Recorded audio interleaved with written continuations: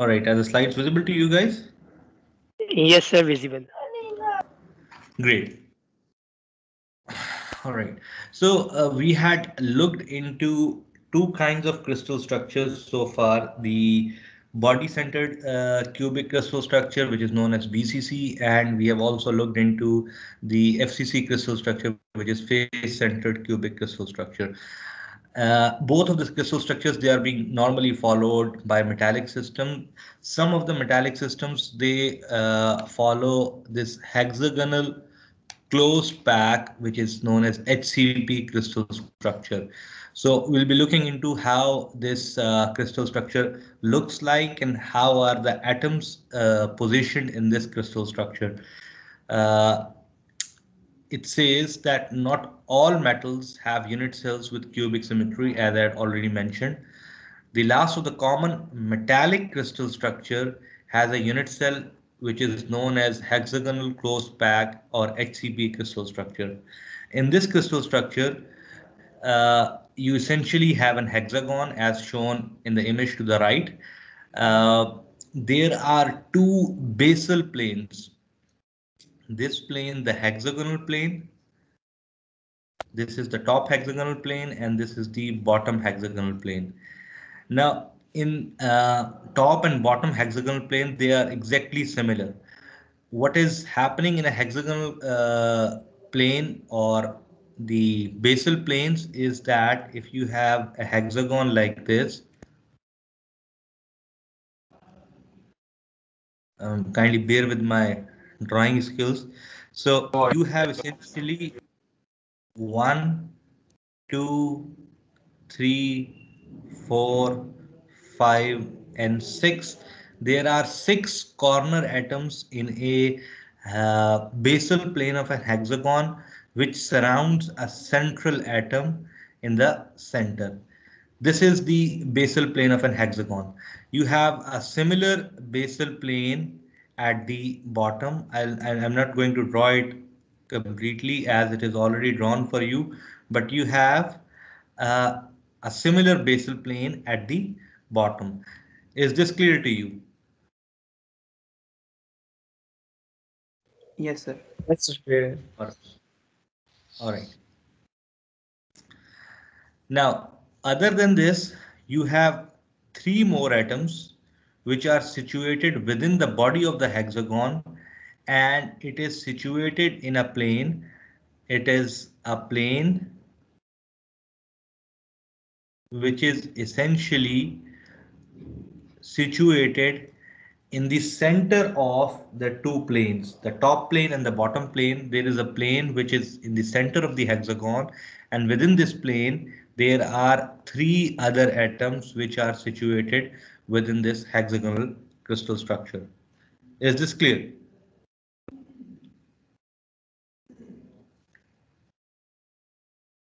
Yes, sir. Is all right. So as it says, the top and bottom faces of the unit cell consist of 6 atoms that form regular hexagons, and they surround a single atom which is situated in the center of the hexagonal plane. Other than that, there is another plane that provides 3 additional atoms to the unit cell which are situated between the top and bottom planes, exactly in between. The metals that follow this crystal structure, uh, they are basically cadmium, magnesium, titanium, zinc. They are the metallic elements, or they are the materials that follow this hexagonal closed packed crystal structure. Now, if you remember the cubic system, whether it's BCC or FCC. If I have to draw the cubic system to the accurate dimensions, what information do I need to have? Sir, its length? Sir, length Length, of side. Sir, yes, length of. length of one side, which is known as lattice parameter. I repeat this word over and over again so that you associate the lattice parameter with the geometry of your crystal system or crystal structure. Clear? So the geometric representation of your crystal structure is being defined by lattice parameter or parameters. When I say cube, the only lattice parameter that I need to know is known as A, one of the side length of the cube. So if I am familiar or if I am aware of the lattice parameter A for a cubic geometry, I can essentially draw that crystal structure to greatest accuracy. Clear enough? Yes, sir, clear. All right. However, in case of a hexagon, uh, you need to know more than one lattice parameter in order to draw the hexagonal crystal structure.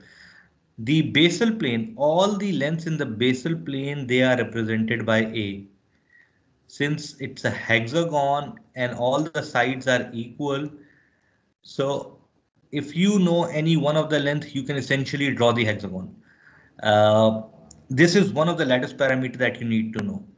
But the problem comes that you have to define the height of the hexagonal crystal structure in order to geometrically draw it or represent it.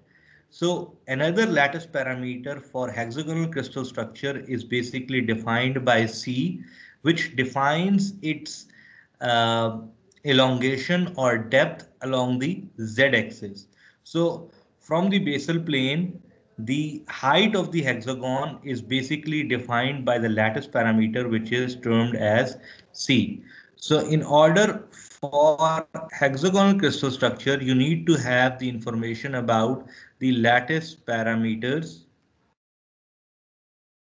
A and C. Clear enough? So far, is it clear? Yes, Yes, sir. sir. All right. Yes, sir. But all right. But the important thing is, in this case also, if you are familiar with the lattice parameter A, the information is sufficient enough for you to draw the hexagonal crystal structure. Why? Because the ratio of C to A, the longitudinal direction to the basal direction, the edge length to the height of the hexagon is defined as 1.633. Now, this since the ratio is fixed, the only thing that would change would be the exact values of A and C. So if you are familiar with the A value for cadmium, you can essentially find out the depth of cadmium itself. Similarly, if you are familiar with the A value for magnesium, you can find out the C value for magnesium. So essentially, in hexagonal crystal structures, with this information known to you can essentially draw the hexagonal crystal structure if you are familiar with the lattice parameter A. I hope this is clear to you. Yes, sir. Right. Now, the important thing comes that a total of how many atoms are assigned to an HCP unit cell, hexagonal closed packed crystal structure. A total of how many atoms are associated with HCP unit cell. Like you saw in FCC unit cell, there are altogether 4 atoms that completely belong to a single unit cell, and in BCC, there are altogether of 2 atoms that belong to the complete single unit of a BCC crystal structure or BCC unit cell. In case of HCP, now before we move on how to find out the total number of atoms, let's uh, identify the common atoms having common characteristics. So I'll divide these atoms into 3 categories. One is the atom which is at the corner of your edges or edge corner. The other atoms are situated or are known as face-centered atoms, and these 3 atoms, they are characterized as body-centered atoms. If I ask you about the edge-centered atoms, What is the contribution of an atom which is situated at the center of an edge? Sorry, at the corner of an edge. Uh, what is the contribution of the edge corner atom towards the HCP crystal structure?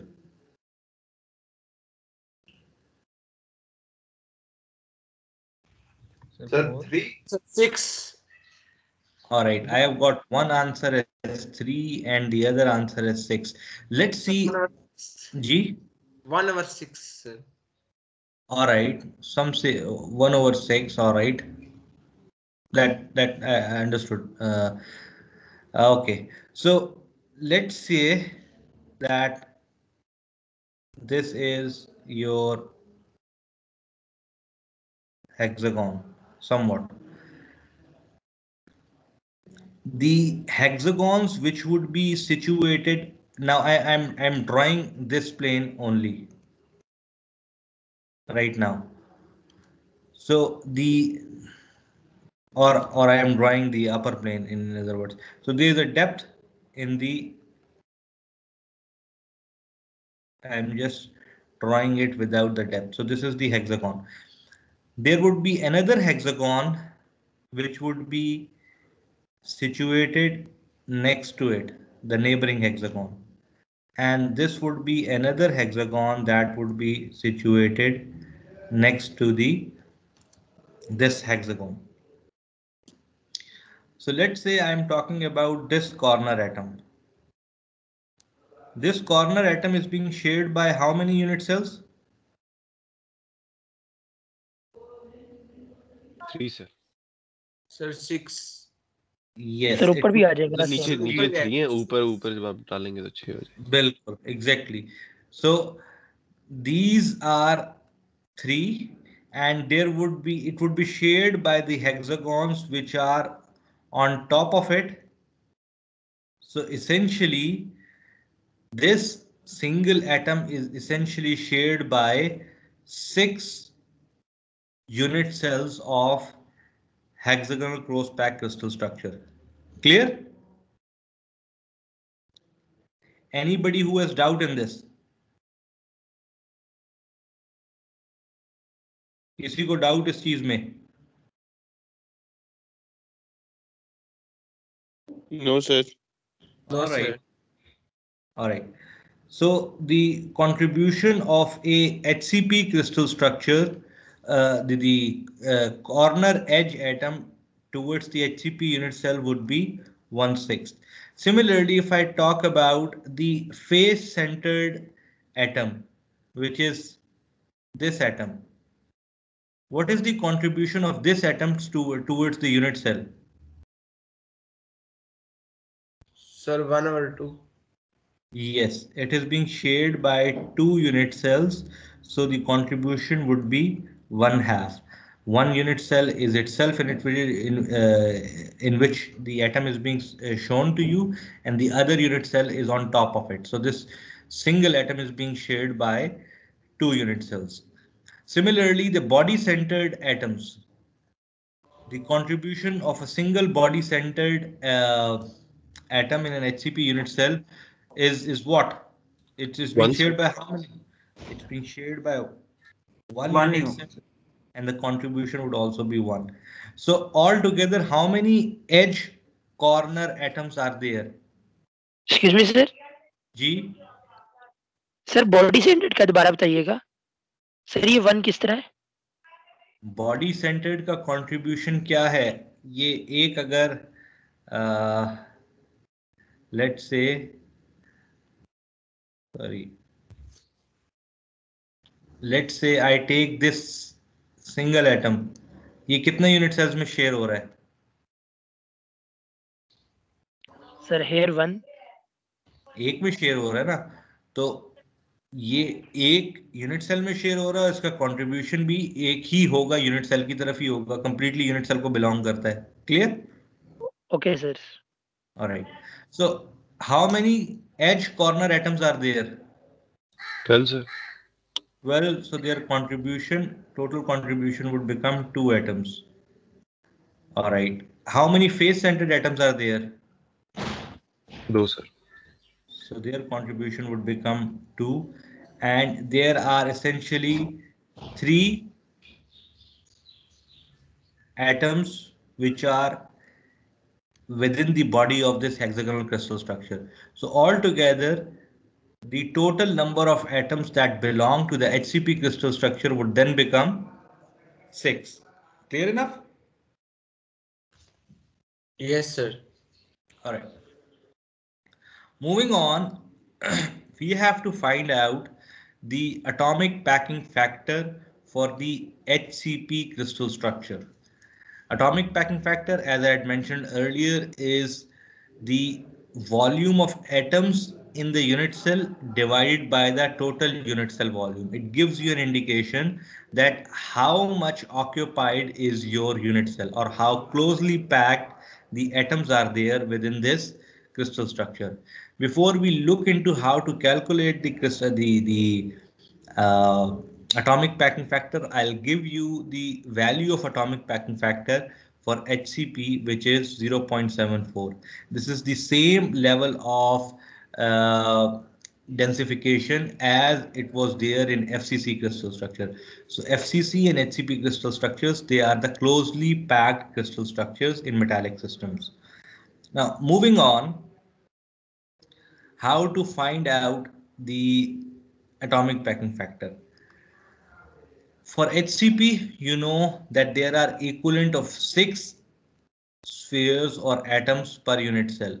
So the volume of atoms that belong to a single unit cell would essentially be number of atoms, which is 6, multiplied by the volume of an individual atom, which is 4 pi r cube divided by 3, or 4 over 3 pi r cube, which is the volume of the sphere. This comes out to be 8 pi r cube. Clear enough?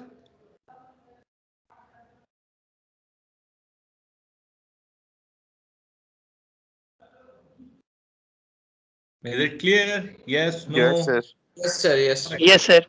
All right, all right. Please respond me back so that I know I can go ahead conveniently.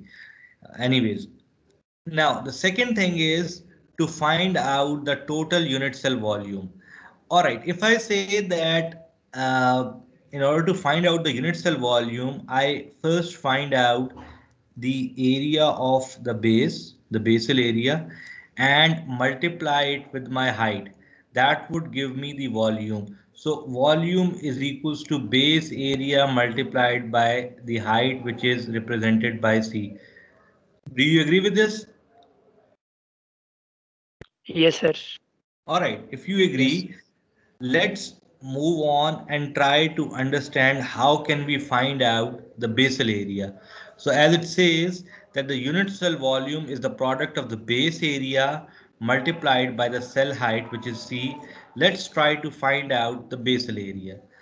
This is essentially the basal area where you have 1, 2, 3, 4, 5, 6 corner atoms which are surrounding the face centered atom. All right. Now, if I define what is the length ED? A sir. Sir, A. yeah. Very good. All these lengths are essentially A. And if I say that this is R and this is R, so essentially A is equivalent to 2R. Would you agree with this or not?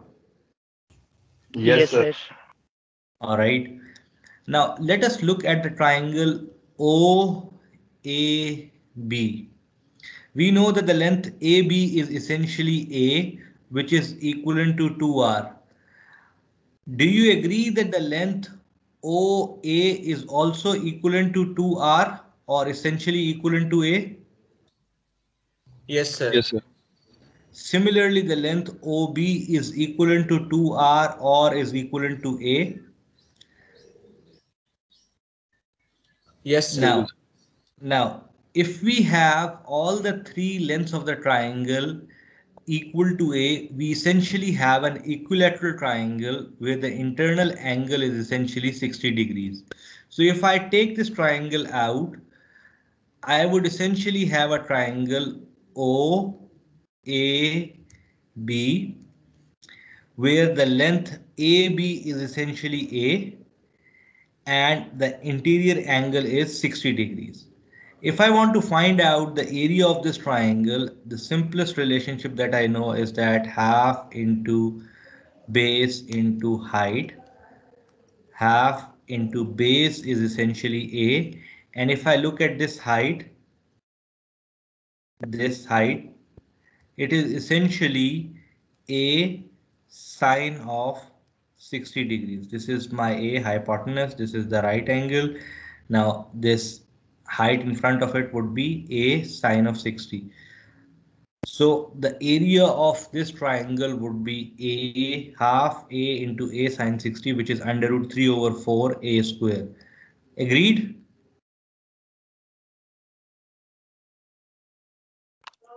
Yes, ये sir. एक बार repeat कर दीजिए जी last. Sorry sir ये एक बार repeat कर दीजिए, ये 1 over B into L, 1 over 2 B into L, ये वाला 1 over 2 P 1 into over. L.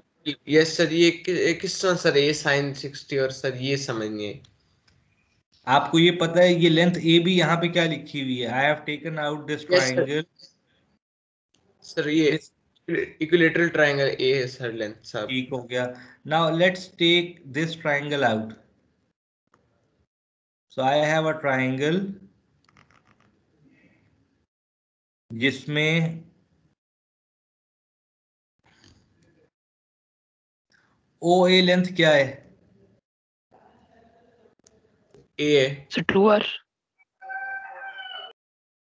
और ए एंगल क्या है? Sir 60 degree. 60 60 डिग्री। तो sign of 60, what is sine of 60? Sir 1 और 2 I think sir. Sir, under root 3/2, sir. Under root 3/2. I am not asking in a right angle triangle. If you have a right angle triangle, what is sine of 60? It is the opposite Sir, under length. root 3/2.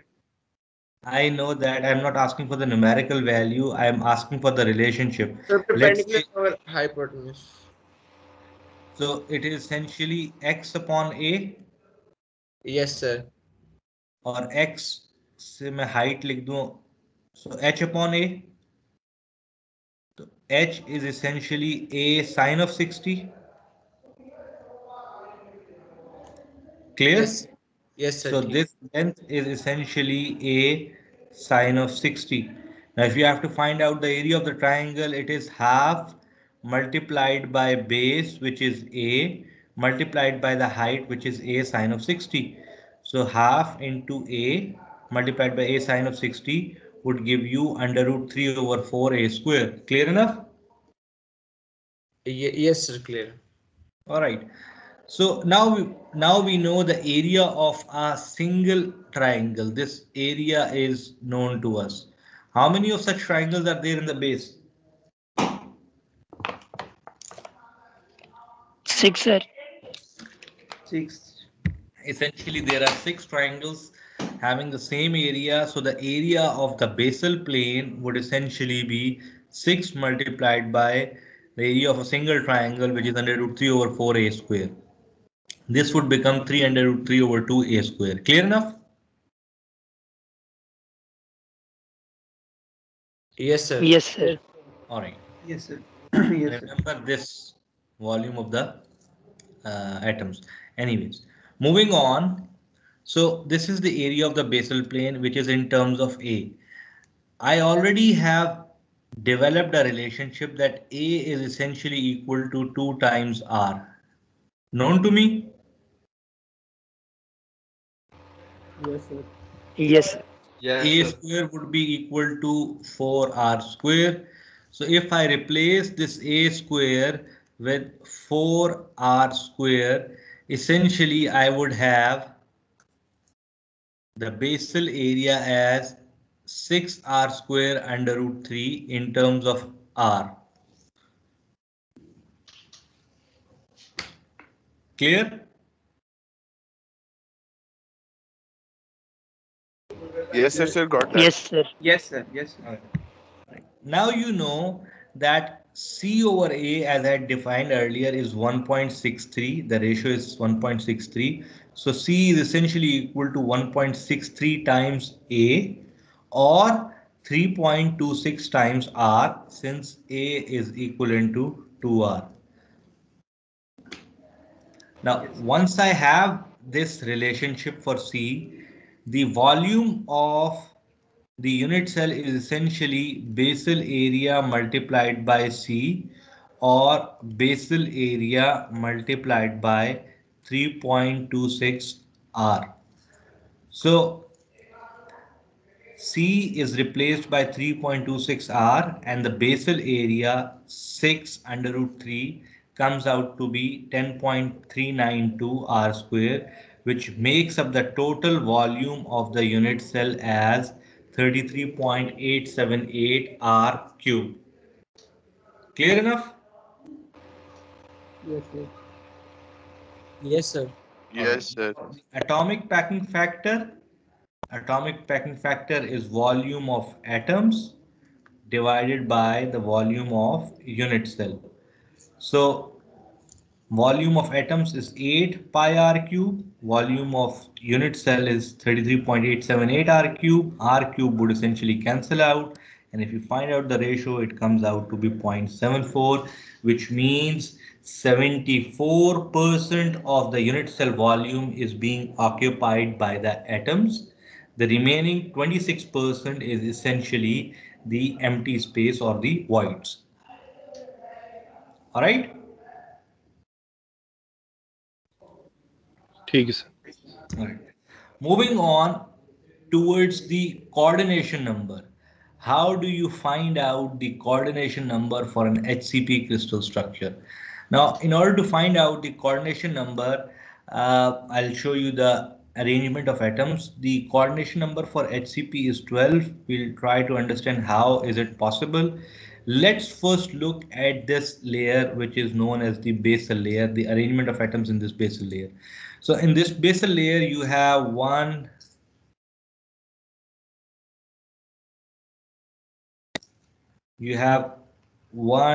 two, three, four, five, six corner atoms, and then there is a face centered atom. Now, if you look, this is the basal layer or basal plane. If you look at this arrangement of atoms, you would identify there are two different kind of cavities. The cavities, if I identify for you, one kind of cavity is this cavity, in which the vertex is upwards. You have the same kind of cavity over here. Again, the vertex is upwards. Similarly, you have another cavity of the same kind in which the vertex is facing upwards. This is one kind of the cavity that exists between the atoms which are closely packed in basal plane. The other kind of cavity is essentially the vertex which is faced downwards. So you have three cavities which are facing upwards and three cavities which are facing downwards. All right.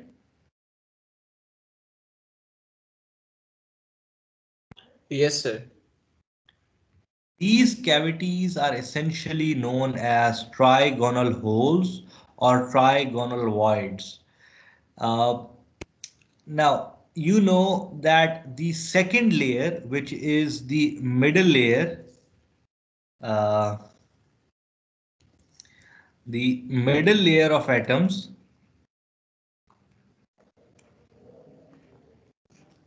which is this layer, this would come on top of the basal layer.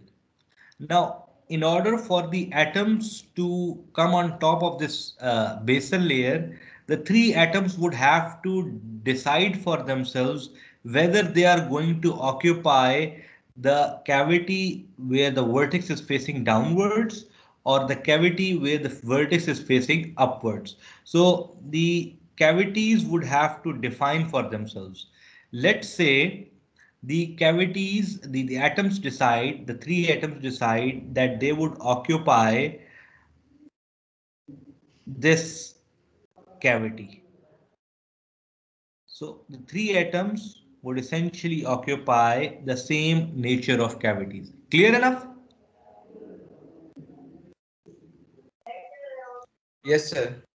So if you see over here, the next layer, which is the middle layer, this cavity, the facing upward cavity, this cavity which is facing upward cavity, and this cavity which is facing upward cavity, atoms have not occupied that space. They have occupied the space in which the cavities are facing downwards, or the trigonal holes in which the vertex is facing downwards. Now, if I look at the basal layer, this central atom, in the basal layer, how many atoms are in contact with this atom in the basal layer?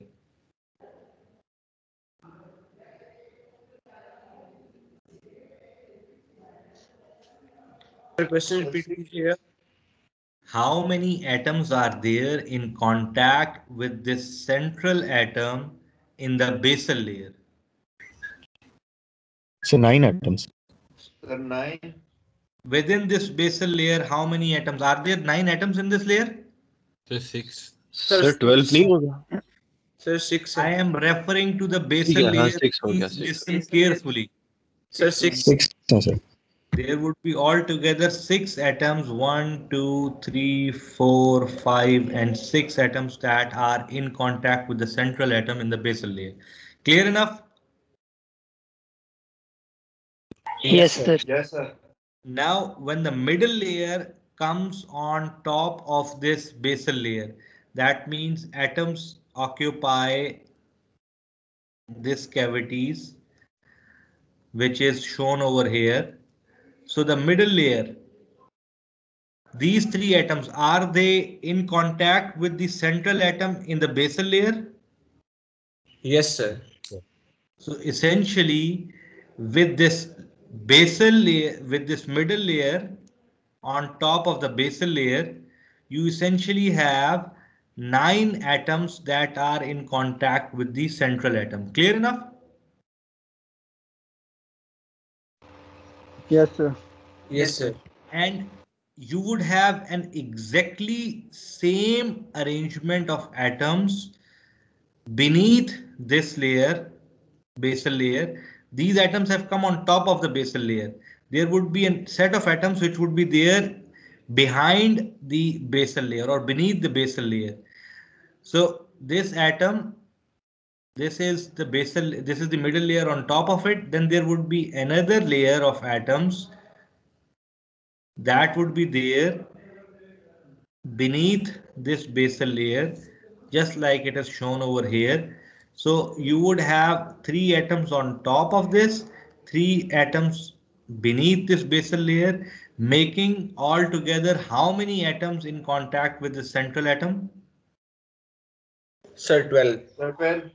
12. So therefore the coordination number for an HCP crystal structure is 12, which is common with that of FCC.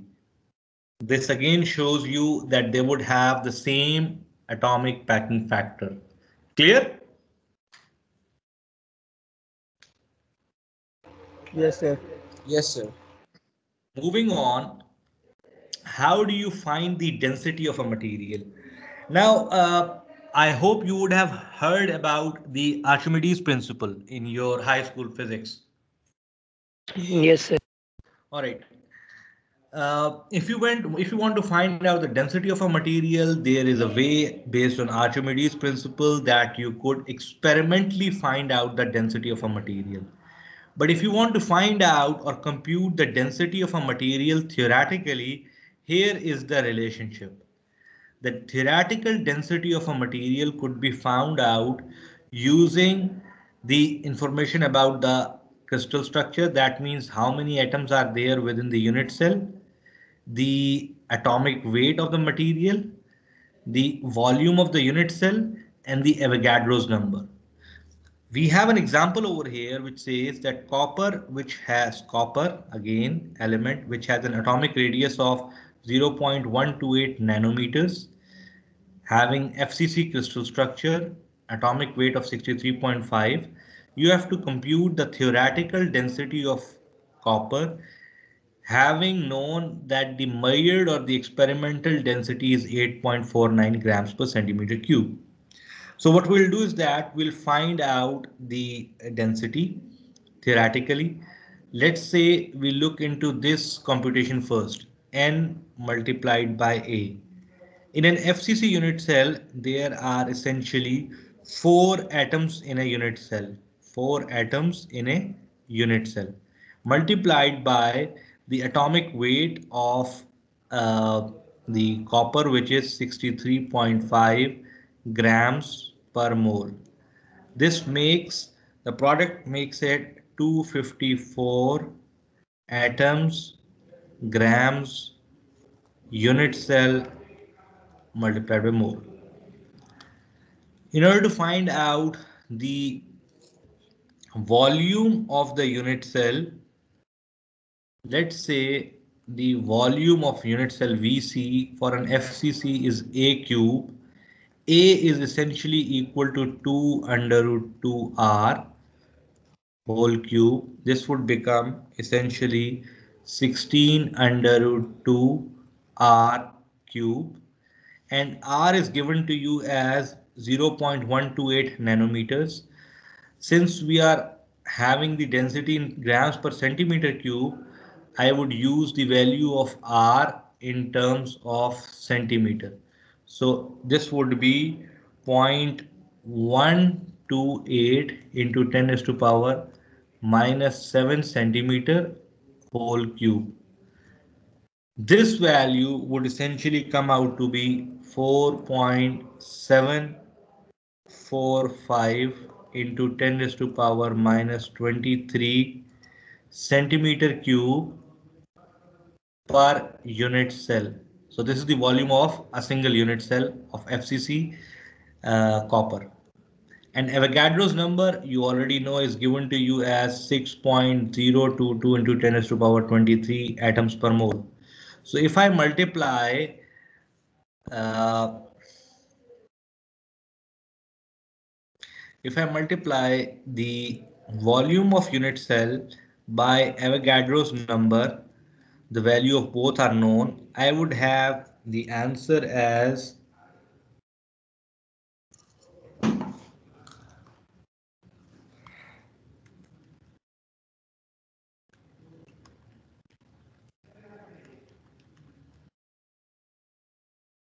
so this would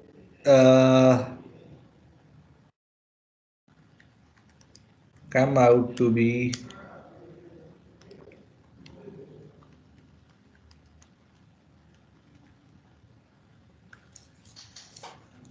28.574, and you could have the units as atoms centimeter cube divided by unit cell multiplied by mole. Now if you divide this 254 divided by 28.574, and all the rest of the units would cancel out except for grams per centimeter cube, you would have the value of 8.888 grams per centimeter cube, which is essentially equal to 8.89 grams per centimeter cube. So this is how you could find out the theoretical density for a material for which the crystal structure information is known to you, and you could compare it with the experimental density. All right, is this clear to you guys? Yes, sir. All right, so I'll